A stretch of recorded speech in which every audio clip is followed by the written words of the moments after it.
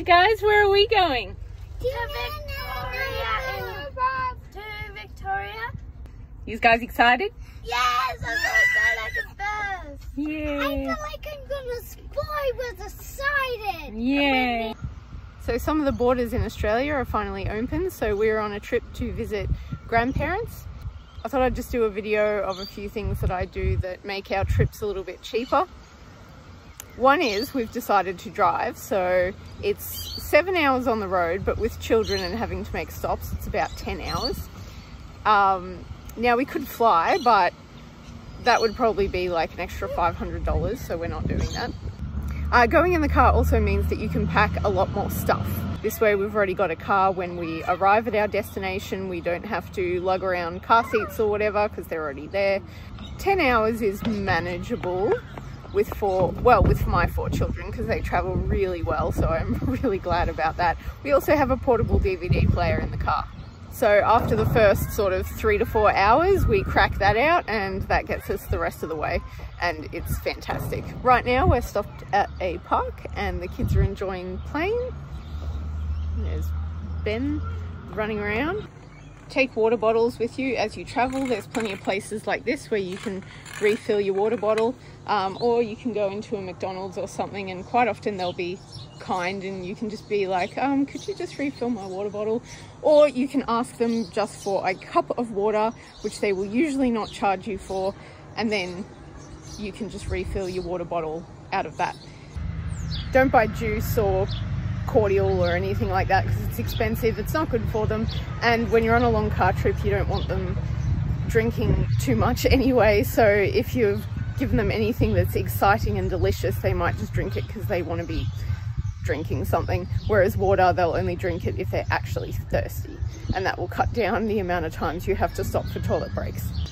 If you're going somewhere you haven't been before, you can always find Facebook groups of the area and ask people where's a good spot to stop, where there's toilets, where there's good places to eat, good parks for the kids, all that kind of thing. But we've done this trip so many times, so we know all the best places to stop. This is another big money saver. So these are the kids' snacks. So everyone's got their name on their bag, and in here is their food. Now, I'm usually opposed to kids having too many snacks, but on a car trip, it's a little bit different because they're kind of bored and it gives them something to do is just munch away on stuff. And so, you know, and we've got a mix of, so popcorn, nice big bag of that because we make it ourselves and that's super cheap. You know, little bag of chips, that's a bit of a treat because we're on holidays. And they've got veggie sticks, which I know they will leave till last, but if they're really hungry, they will be eaten. We've got some fruit, another treat, LCM bar, and we've got sandwich. Yeah, so there's like heaps of food in there that will do my Benjamin for the whole trip. That is so much cheaper than going to McDonald's, because if our whole family went to McDonald's, it would be between $40 and $50 probably to feed everyone. Not is not here. And Ben's in the back there. So I've got my little bag of snacks too. And another really big advantage of this is that you don't have to plan your stops based on food or anything like that, and which can be a bit easier not having to get like all the kids out of the car to stop for food. This way they just eat it as we drive, or we can stop at a park and have it for a picnic. So save this for parts of the road that aren't bendy, because otherwise you'll end up with sick children. But to be honest, even if you stop and eat and then on a bendy road, the kids will get sick anyway. And some kids just get sick in the car regardless of how hard you try. So this is also just convenient in that you've got all the food for them and they can just eat as they need to, and you don't have to worry about where you're going to stop to get food. I am a tea drinker. I love my tea, and on long trips like this I really find it helps me going. Now, to buy tea along the road is like $3 to $4 for a single takeaway tea. So what I do is I bring my own. So I have this little thing, and in here I have my tea bags in the top and the sugar is in the bottom. And then I have my trusty little thermos and my milk and then my big thermosy thing with my boiling water. Now, if I drink about, say, 4 cups of tea on this trip, if I was paying $4 for each cup of tea, that would be $16. So let's say you get a really good quality thermos and you're paying like $40 for it, which I didn't. I think I paid like $20 for mine, but it pays itself off really quickly. You can do the same if you're a coffee drinker. You just bring coffee and a spoon instead of your tea bags. Now we're about almost 7 hours into our trip. Even a good quality thermos will not keep your water hot for longer than that. Not hot enough to brew tea anyway.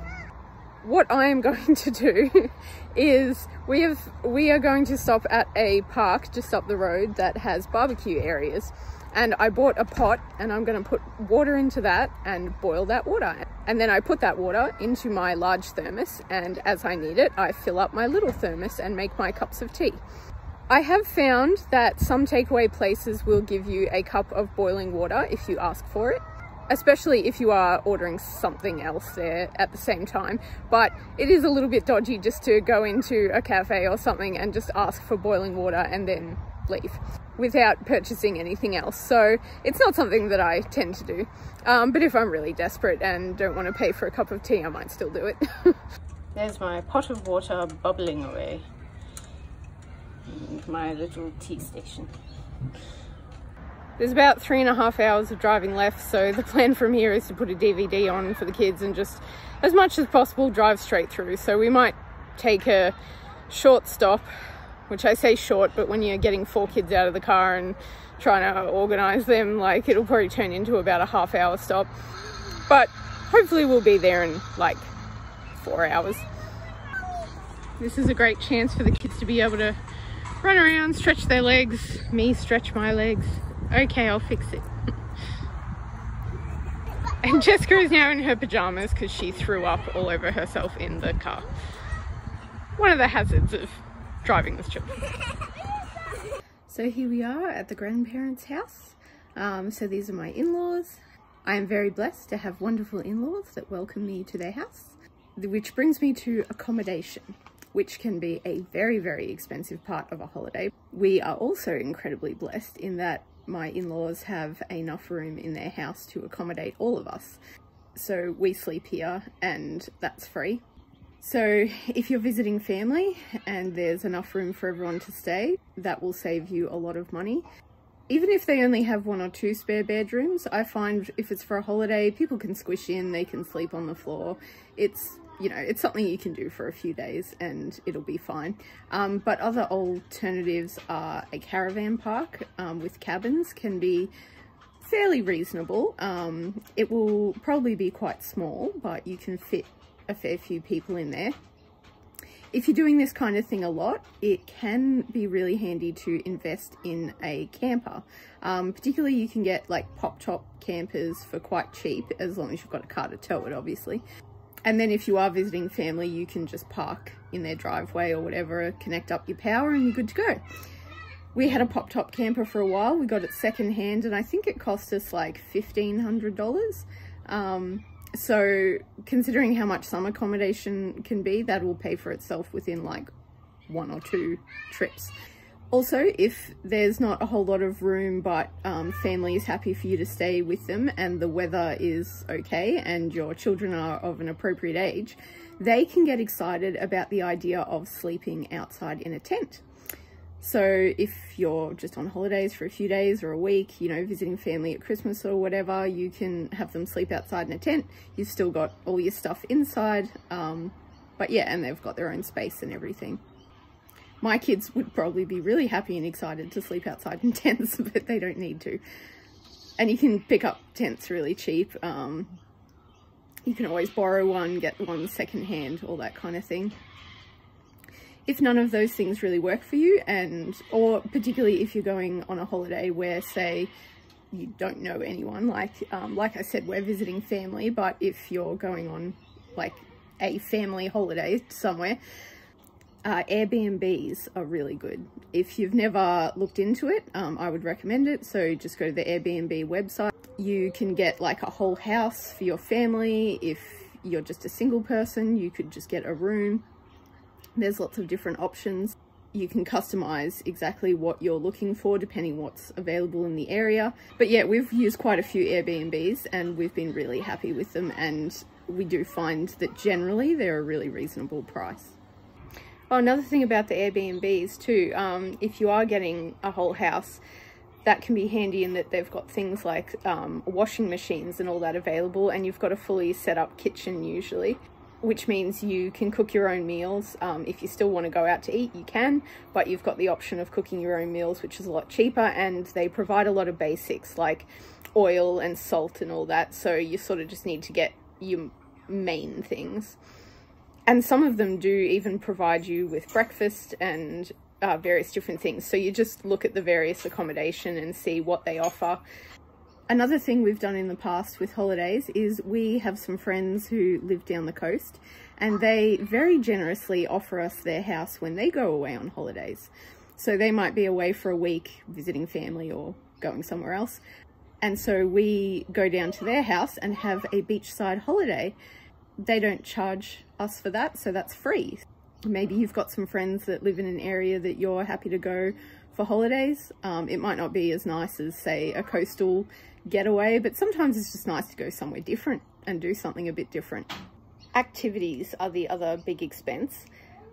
Now, you might be going on a holiday and you're happy to spend a lot on activities and you've budgeted for that, so, you know, go for it. And there might be particular activities you really want to do, like you've always wanted to go skydiving, and so you do that. But if you're trying to save, and especially with kids, there's a few things that we do. So this holiday is particularly to visit family. So we're not focusing too much on doing all that many activities. It's more about spending time with relatives. So they visited their cousins, and we're obviously here with grandparents, and that's been really nice. But for yesterday, for example, they went to the library and they got some books and some DVDs. So that was great, and it's free. And then they went to a really, really nice park here that's like huge and had the time of their lives. There was an ice cream van there, but those are incredibly expensive. So what we did one other time, you know, the kids saw an ice cream van and we're all excited about the idea of getting ice cream. You can just go to the supermarket and get a tub of ice cream and some cones. Or what we did in this situation is we went to McDonald's, because they've got their like 50-cent ice cream cones. I think they're like 70 cents now, but yeah, that's not very expensive as opposed to paying like $4 to $7 per ice cream per person. And yeah, activities are fun to do on holidays. So I remember one time what we did is we had the idea of going to the aquarium because my son is really into fish. But my goodness, then we looked up how much it was going to be to go to the aquarium, and it was going to be a few $100s for everyone, and that just seemed ridiculous. So what we did is we're in like sort of a more city area, so there's lots of stuff to do here. We found a place, it's a pet shop that specializes in fish and like lizards and snakes and all that kind of stuff. And we just went there and looked at all different kinds of fish, all different kinds of lizards. We could ask the pet shop people about things about them, and, you know, we learnt some stuff, and it was actually really interesting. And, you know, it was probably not quite as amazing as going to the aquarium and seeing, like, you know, the sharks and all that kind of stuff. But yeah, we had a great time and the kids really enjoyed it, and that was completely free. So it can help just to be a little bit creative. And today we're just chilling out around the house, so the kids will probably play some games with Nana, and Ofa, which is what we call Pa, is going to be digging holes and doing a bit of stuff in the yard. And so, you know, if the kids want to join in, they can hit trees with sticks and dig some stuff and, you know, do whatever. So you don't have to entertain children 24/7. It's really good for them to just do their own thing and explore and adventure. If they were a little bit older, I'd probably send them on a little walk around the neighborhood, just to do a bit of exploring. But As they're still quite young, I went for a walk with them and that was really fun. We found a park and played there and just looked at the different houses and had a very lovely chat about nothing in particular, but just enjoyed some family time. So yeah, it's a nice relaxing holiday. Singing on the porch chair. So on a trip like this, there is always fun new things to discover. We just came down this way because I saw that there were toilets and we found this like totally epic park. So the kids are having a nice little run around. That's okay. It's only like 8 o'clock in the morning and we've already been traveling for 2 hours. Whoop! Was that good? Yeah.